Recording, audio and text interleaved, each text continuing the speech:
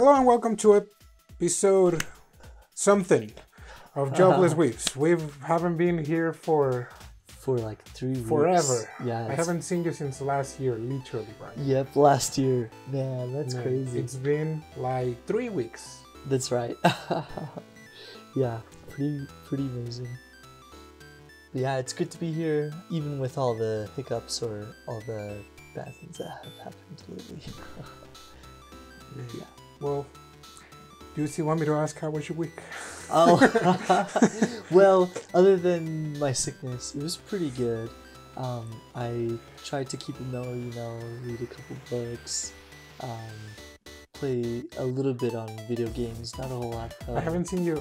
I haven't seen you a lot. Yeah, I was gonna say. Yeah, like, I haven't been online very much. Yeah, I was gonna say like, man, Brian, like, what happened? Right. Like, you're not playing video games. Are you okay? I know, right? Yeah. And then I also looked at going to the rec center a little bit, but dang, it's expensive. At least your complexion is Oh, thin. yes. Yeah, oh, So, yes, yeah. So it's not like you look Right, like fat overweight. or like overweight or like out of shape. Like if I just let myself loose, well, I look like this. Right. Because I haven't. So But man, yeah, yeah, crazy weeks. We haven't been here. We got a few new things going on in the studio. We're trying a new camera, the camera for the both of us, and hopefully also the camera for the Beat Saber. Oh yes, yeah. Looking forward to the quality of the Beat Saber ones. Yeah, we also got a new figurine stand that might be seen by your side. It might not. Yeah. But yeah, it's been a crazy start of the year. Yeah, sure has been. Yeah. 2024. Man. Oh my gosh. Yeah, I was like, man, this is gonna be my year, and then I was like, Right. It's not my year. maybe 2025. It's a good one, because we said it as a joke. It's like, oh, I screwed up. 2025 my year, but it's like, no, I think every year I mean it like more and more. Oh yes. Like 2018 is gonna be my year. 2019. 2019. Like 2025. Oh. Yeah, that's the year. Yeah. But yeah, it's good to have you here back. We had 2 special episodes these past 2 weeks. So but yeah, don't do this to me, Brian. No. Because it's like, no, not again. because it's like the time that that it takes for us to record and for me to edit the podcast, like a 40-minute podcast or like an hour, is the same time that I take to prepare the script and the videos and all for like a 3 to 5 minute video. Oh yes. Which it's the nice. Material versus the actual time. Yeah. Oh wow. So yeah, I embed the same time, and it's nice. That's one of the things that I wanted to do, kind of like originally when I created the channel. That I wanted to do with like the Dr. Stone videos that they were just being taken down because the amount of, I guess, the copyrighted material was so crazy. But but yeah, you know what? I was like, man, is this the end of Jobless Weebs? Like, oh no. we made it that far. Oh no. And I was just reminiscing about like. Oh yes. Like, oh, I remember episode 1 to 8 were terrible. Yes, they were. Oh yeah, terrible. The remaining ones were still terrible, but a little better. A little bit. Yeah. So yeah, welcome to your terrible anime podcast. That it's just a little better every time. Every time. That's right. Man, today we have a really great anime movie. We sure do. And it's a little bizarre because I can't believe I'm saying this, but this is a French anime. Yeah. Threw me for a loop for sure. I know, right? Yeah. Okay, because I found it and it's like it was like the name of the movie, it's called the Les Summit de Douce, or the Summit of the Gods. Yeah. It is based from a manga, Japanese. But it's actually it actually was produced by a French studio. Yeah. which was so weird to me. I have never seen that before. Well, maybe I have seen that once before, a French studio, but kind of amazing with this movie. Yeah, I mean, the only thing that I know from, like, the only program that I know from French television is, I guess, Ladybug and Cat Noir. Oh yes, yeah, that one. Yeah, actually, yeah, that's another one that I know of. But oh boy, yeah, this was a really great movie. It was released on 2021. Yep. It's on Netflix. I believe that it's still on Netflix. Yeah, pretty sure. I bet. Yeah, it was hard to find for me since I don't have Netflix anymore. But boy, this movie is quite something. Yeah. Yeah. I mean, let's just start. Oh yeah, let's do it.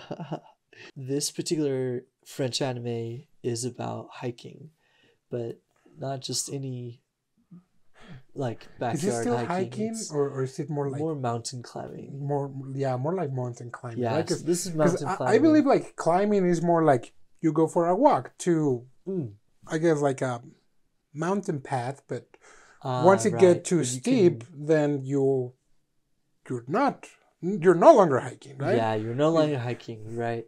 You're mountain climbing. Yeah, and if you decide to go there, like that's a little more about. I think that hiking is like the chill version. That's right. Yeah. You know, like the laid back. It's like, yeah, let's go for a walk. It's like, okay, and there's like, you see that really steep incline?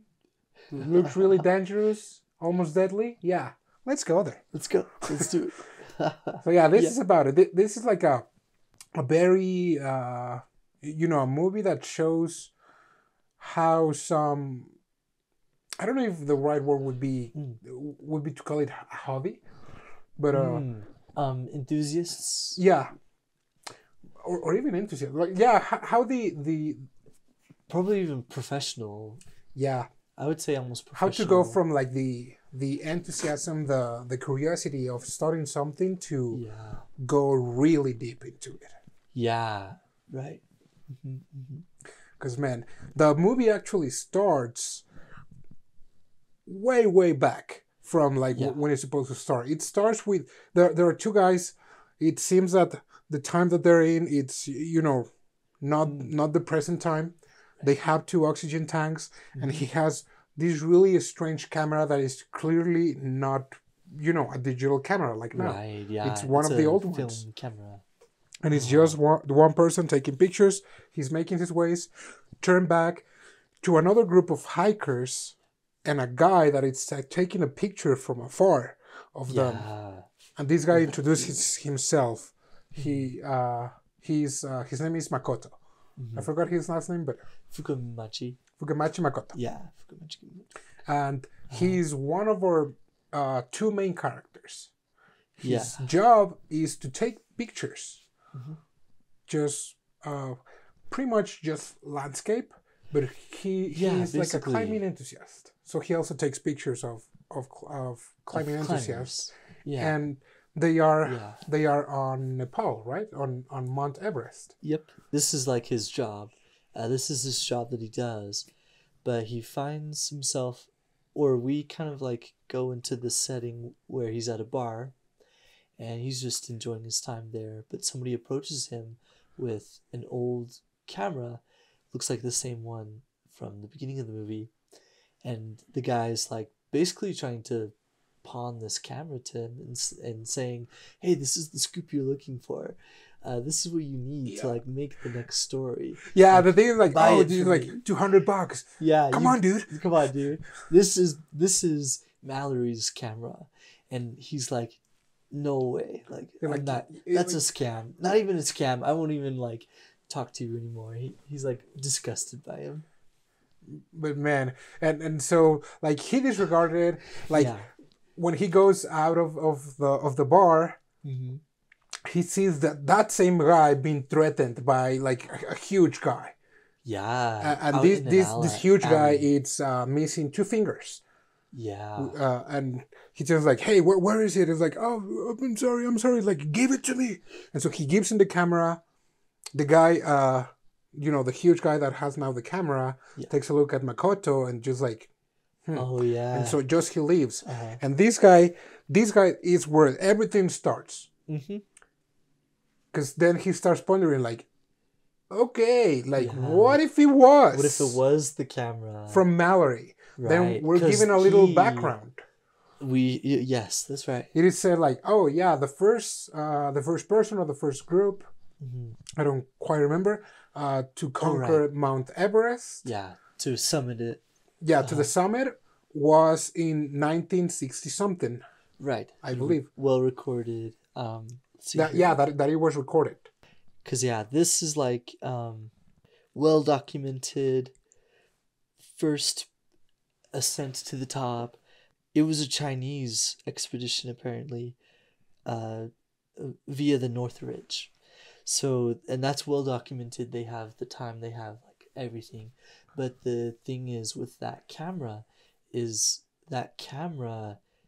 it was the one that the guy was alluding to, it would be Mallory's camera of Mallory and Irvine. Yeah, two guys decided to make their way to the summit. In 1924. Like so 40 years before. Earlier. Yeah. Generation before the first official summit. So it's a big thing. Like mountain climbing, it's all about those records and the audacity to like do something new. Yeah, and Mount Everest, and that's the we humans, we people are just like either crazy. I don't know if it's like we're crazy enough or brave enough or stupid enough, right, to do dangerous things. To just like get a kick from almost killing ourselves. Right. And Makoto starts getting the scoop. Yeah. And at the beginning of the movie, it's kind of interesting because it's like a wild goose chase.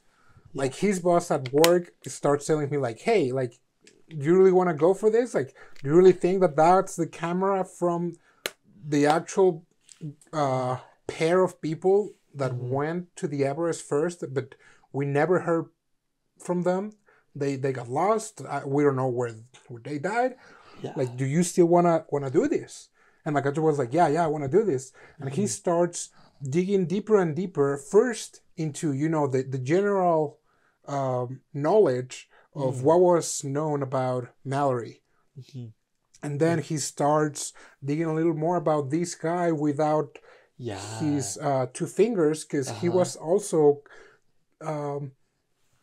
pretty well known in the hiking world, because he had a few records back when he was younger. And the movie just starts jumping, back and forth to this guy doing his research on this huge guy. This huge guy, his name is Habu.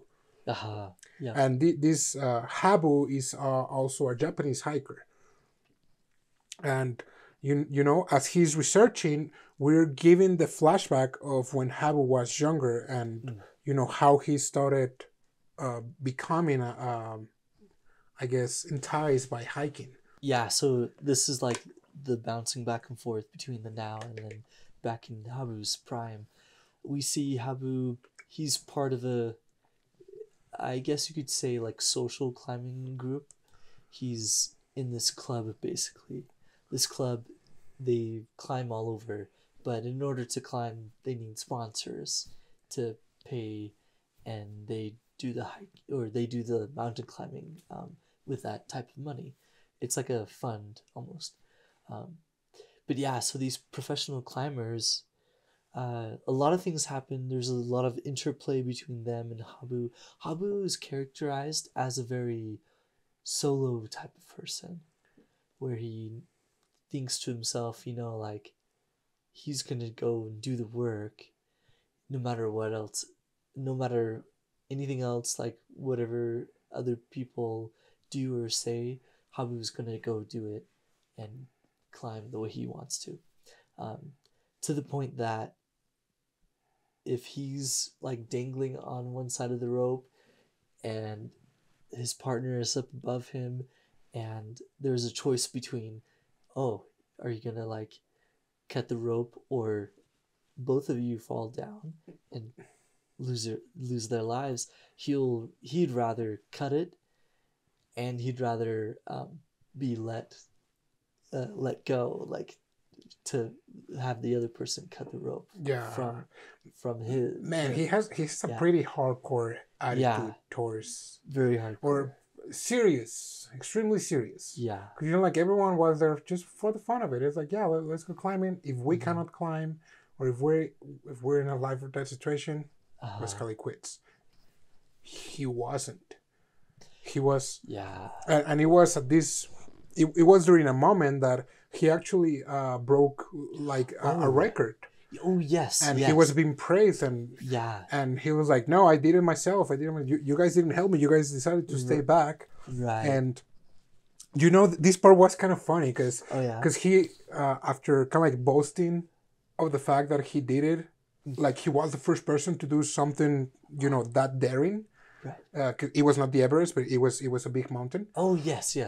That mountain. Like he leaves the bar, and there comes this other guy, and he tells like, "Hey, how you do it? How do you do it?" And it's like, "Oh, well, you know what? I did this and this." Okay, thank you. Like, what are you asking me? He's like, "Oh, I'm gonna try it next time." Yeah. And this guy, I forgot his name though. Wait. Hase. Yeah, that's the guy. Yeah. So Hase becomes kind of like his unofficial rival. Yeah, unofficial rival. Because it's not like they were competing, but they both were aiming for kind of like the same things, or like breaking the same records. Yeah. And that there was, you could only break it once. Like right after you, like a lot of people can come and do it, but you were the one to prove it. And he wanted to do that.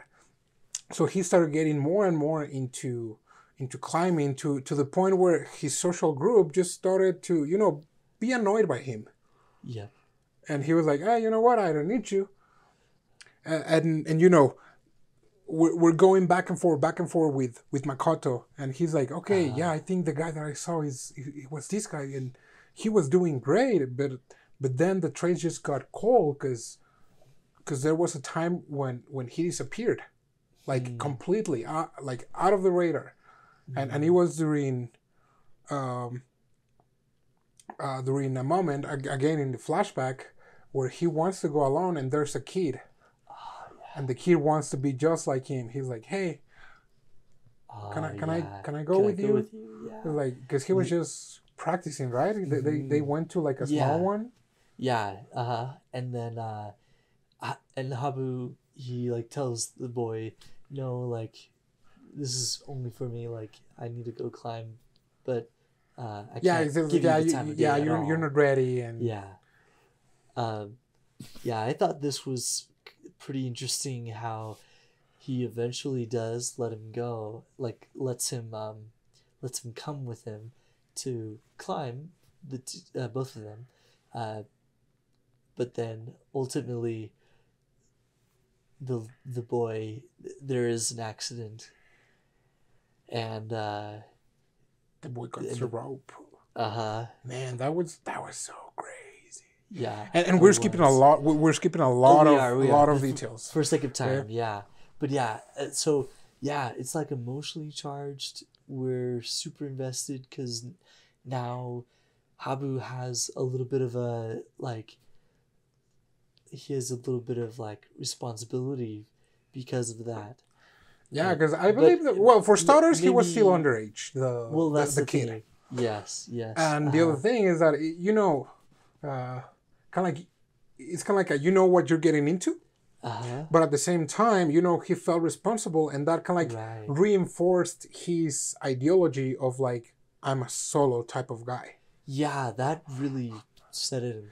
Because now you put it into perspective. It's like, oh, is it because he doesn't like to be with people, or just because he care about people and he knows that what he's doing is kind of deadly? So he has a lot of guilt. So kind of like, well, if something's gonna happen, it's only gonna happen to me, not to the ones that I care about. Right. Because from here, he kind of like this. he straight up disappears. He does disappear. Yeah, he disappears. And he just like sends money to the guy's sister every like I don't remember how often, but like but yeah, periodically. He's isolated himself from the outside world, from climbing. He stops. So, and that poses a problem to Makoto. He's trying to pin him down for the story, trying to figure out what happened. I don't think that's where he stops. Not there. I think he because at that time he still had all his fingers. Oh right. That's still part of the some of the flashbacks and back and forth confused me a lot. Yeah, it's been quite a time also for me, but not quite yet. Sorry, but you know it kind of like builds up. That's one of the things that kind of build up to it. Yeah, that the guilt, because then he decides to kind of like now fully immerse himself into climbing, not caring about other people, and just kind of like work enough to have enough funding for climbing. Now he's still competing with this other guy with Hase. But Hase, man, he's living the life. Yeah, he's doing for one way or another. He's beating him. Like he's just completing the climb or whatever the goal is. Oh yeah, just a little faster than him. Yeah, and he's getting the sponsors. He's getting the recognition. Yeah, he's in the spotlight. Everybody loves him. Yeah, you're like, man, whole shebang. Yep. and so it comes to a point where he is, he's climbing a mountain. I think this time it was the Everest, I believe. Yeah, he was on Everest. He was going up a particular face. Is this the accident one where he? Yeah. So he's going. He's climbing. He's doing well. He has like all his secure stuff, but disaster strikes basically. A storm. Yeah, I believe it was a storm. Yeah, man. And he slides down. I think he gets hurt, but I remember the most that he was just sitting on the wall for a very long time. 3 days. 3 days. And he 3 days and 4 nights or something like that. Yeah. Exactly. And that's when he loses those fingers. Yeah. But man, that moment that he even starts hallucinating the kid and some other people. Yeah. And he's in the verge of just losing it. He gets rescued by none other that Hase's team. Yeah. And Hase actually managed to climb that part that he wanted to. Yes. And he's like, man, like this guy is just like such a hard hit, dude. But yeah, again, that's after the part where the trail got cold. Yes. Because after that part, it was such a blow being saved by his rival that he was like, no, like that's it. That's it. No more. He's still away from Japan. He's still sending money periodically to that guy's that died sister, and Makoto manages to locate the sister, and the sister is like, well, you know what, accident happened. At the beginning I was mad at him because that was normal because he was with my brother, right? But after that I knew that my brother understood the risk and it was his decision to cut the rope. And she was like, yeah, I don't resent that guy, and he's still sending me money, and he never sent an address. He just sent one address one time, and that was about it. And so Makoto is like, oh, okay, can I have it? Right. Follow the trail. Yeah, gotta follow the trail. He follows the trail, and from there we're given a little more background on the story of Habu. He kind of like comes back to climbing when he gets the notice that his rival died. Yes. on his way to, you know, to conquer another trail. The trail. Yeah, that's right. That's right. He died in an accident, and you know the world was like, oh, the climbing world was like, okay, we lost a big one. So he kind of like starts doing it again, and the trail. Well, now we're cutting back to the present again. Makoto decides to, you know, at this point. Oh yeah. His work in Makoto, like his work, the magazine has told me like, hey, dude, like stop doing this. Oh yeah. Like you're getting nowhere. Just do your job. Take beautiful pictures. We'll give you money, and we will put all of this to rest. Put it behind you. Yeah. But you know, at this point, Makoto is already like. Right. He's like almost there. Oh, you mean the meme? Yeah. Like connecting all the dots. Connected together. Yeah. Yeah, he's basically at that point, and he's like almost making a breakthrough, but he's like still not quite there. And then this is around when he actually goes, and he finds Habu. Yeah, he goes like there. He leaves everything. He just gets literally does, his stuff and everything, and he just makes his way to Nepal. Yep. And he's just like looking for him. He's like talking with people like, hey, have you seen this guy? And they're like, oh, go there. And he goes to like a really run down house, and it's empty. And then he sees a dude, and he's like, it's you. You're the guy. He's like, the camera.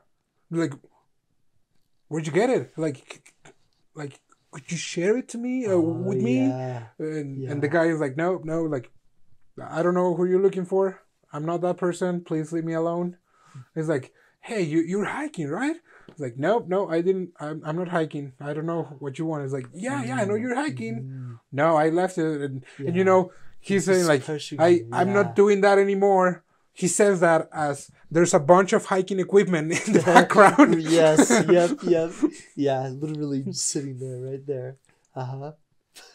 And you know, this is the climax. This is the actual. This is where it all comes like together. last stretch. Yeah. Because now the Habu and Makoto's path have crossed and have merged together. That's right. And they start talking to each other. They like Habu. He does want to try, you know, of course, to find the body, find more evidence and stuff. Makoto, he wants to, you know, get that and see if it actually happened. They decide to go further up. Yeah, they decide to also take one of the hardest phases at that time of the year. Yeah. Of the Everest. And you know, Makoto tells him like, hey, you know what? I'm a photographer. Yeah. Like, I can take pictures of you to record and report that you actually were the first one to reach the summit of the Everest through that phase, and you will get, you know, the recognition that you deserve. Yeah. And he's like, yeah, no, not happening. And you know, a couple days passed, and they're like, okay, you're gonna follow me. You don't need to match my pace. Yeah. Just follow me, and if the moment comes where you feel like it's no good, you go back. But I continue. And he's like, okay, I'll do it. Yeah. He complies, and you know, they just start making their way through the mountain. Right. And you know, I love this part because, you know, it was super silent part. It's serene. Yeah. We see, this is very visual anime. Yeah. A lot of it is just seen with the scenery and like, it's beautiful. Yeah. And you know, something that also it's very important. Yeah. And with a lot of, you know, manga authors. Oh, yes. They are always big enthusiasts of whatever work they do. And in this case, the author of this manga, he's a really big climbing enthusiast. So, you know, he got like a lot of these snowy sceneries on point. Yes. And they were great. You know, it was like, man, It's like, you know, the animation of the characters was kind of rough. Yeah, a little bit. He actually, you know, he kind of looked kind of a little Western. But you know, the background, it look impressive. Oh, very impressive. Yeah. And so it's just him taking pictures. He is way back. Makoto is way back. Oh, yes. Yeah. But yeah, he's just taking pictures. Yeah, it's beautiful. I also remember even some of the songs, you know, the song was great. The music matches the scenery.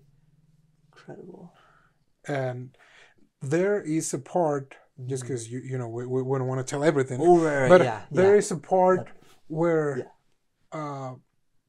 Makoto it's not making it. He's you know, it's really high. Yep.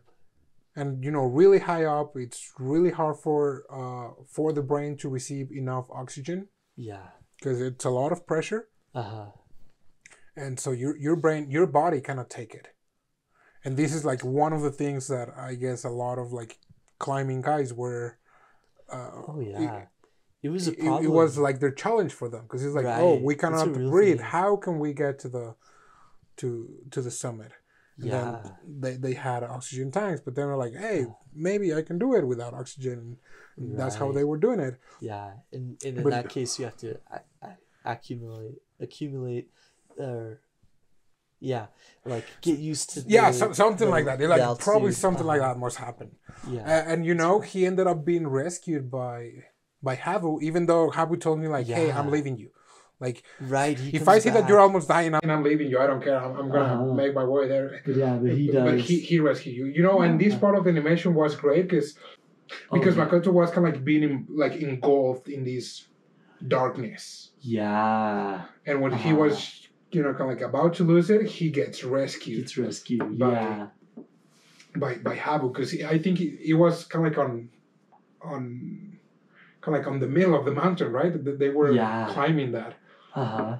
And so Makoto rescued him. They decided to camp, and Habu told him like, "Hey, no, you're going back," because I think they were getting close to the summit. Yeah, they were really close at that point. But they just decided to camp, and I believe that during that trail before that, Habu told him where he found the body. Oh yes. And he was like, and he was like, yeah, you know, this, it's him. Yeah. Like, man.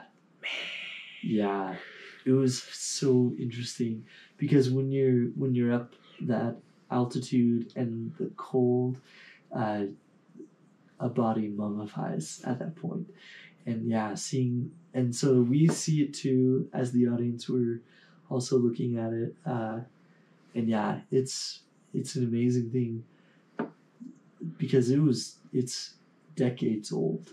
I mean, because you know, like, it's true. Like thousands of people go to Everest. Yeah. Like every year. Yeah. And you know, the goal is not to go to the summit. Right. The goal is to come back. Yeah. To live. And even like a lot of climbers use the bodies of people as landmarks. Oh, to not get lost. Yes, yeah. There are some famous ones online you can find. It's just crazy because it just blows your mind that it's like, oh yeah, that's a person, and it's like, oh yeah, it's a person that it's dressed in this shiny green. Yeah, green, neon green. Yeah. And or like we just use it as like, oh yeah, we're in the right path, and it's like, man, it's like.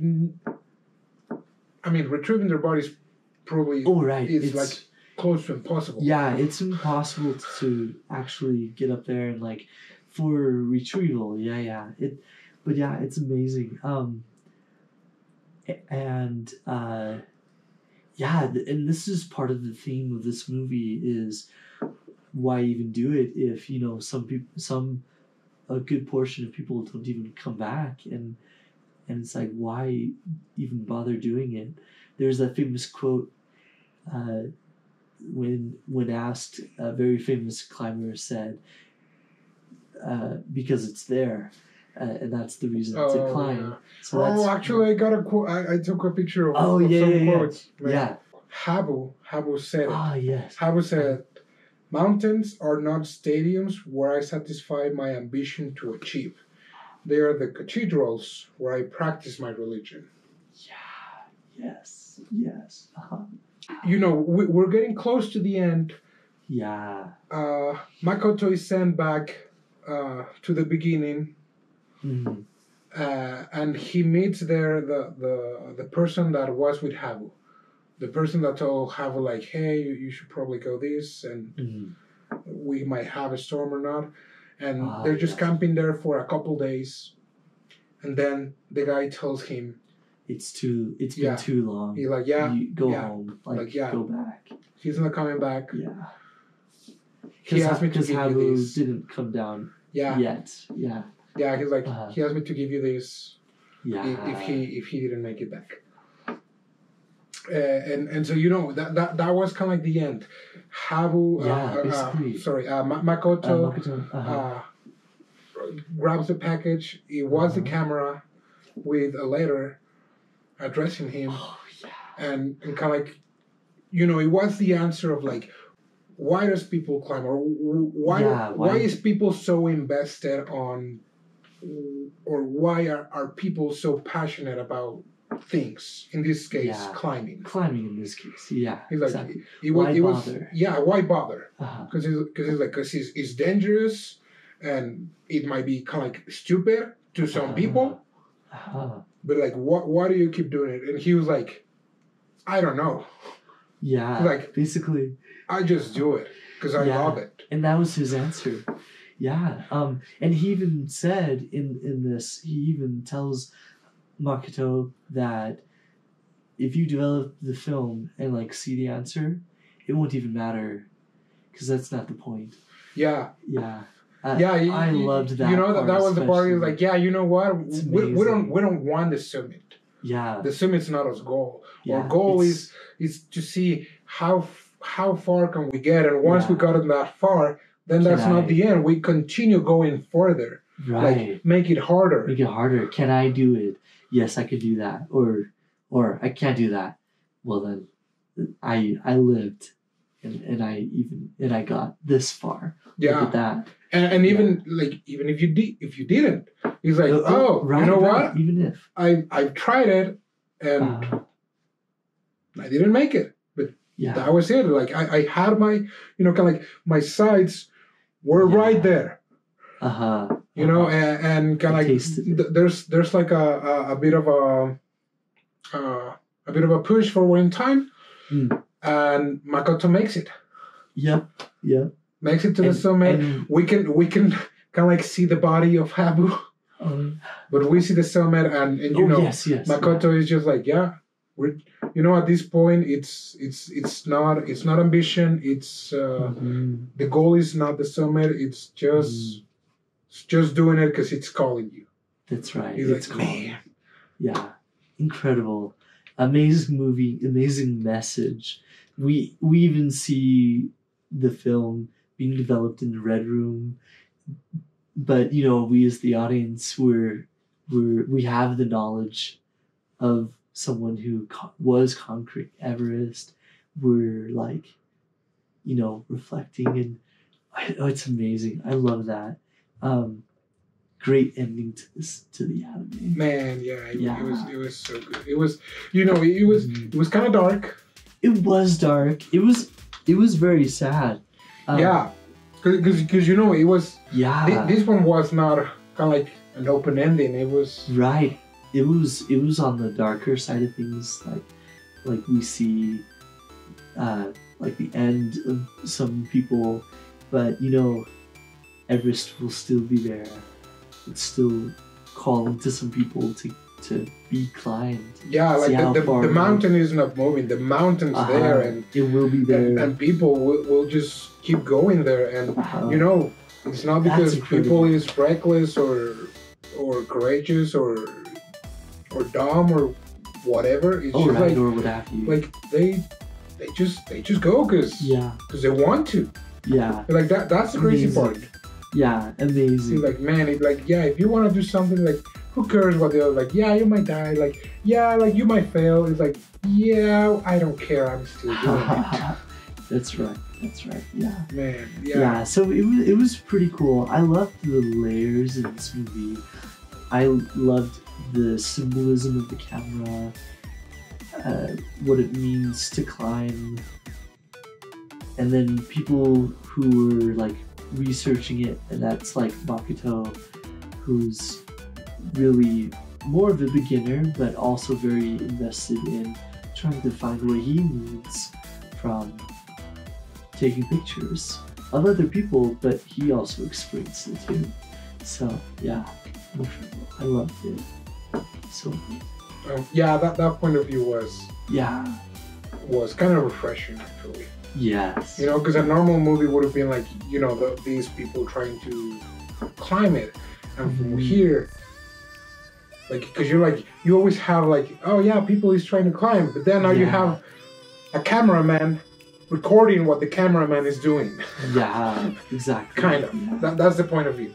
Like, how is he seeing these things? Like, what's his point of view? So man, it was so good. It was, yeah. So yeah, if you do want to see the movie, it should be available still on Netflix. If not, you know, there are some ways to do it. Oh yes, yeah. But yeah, definitely worth a watch. Really loved it myself on a personal level. It's so good. Man, it didn't make me fun of, or like, you know, it didn't make me wanna climb the Everest myself. Me neither. But like, but you know, you become more empathetic to what people like to do. Exactly. In this case, now it would be climbing, but you know, for whatever reason, you know, people like to do some other dangerous stuff. It's like, you know what? Yeah. That's great. You do that. But man, hope you like this first episode of the year. We're going for as many more as we can. yes, that's right. Yeah, we'll still keep doing it. Man, my one of the goals for this year, want to reach 500 subscribers. Oh yeah. So if we can do that, man, it'll be great. It's a good goal. I'll keep it in mind too. All right. Yeah. Hope you liked it. We'll see you next time with another anime. Keep watching anime. Mata name.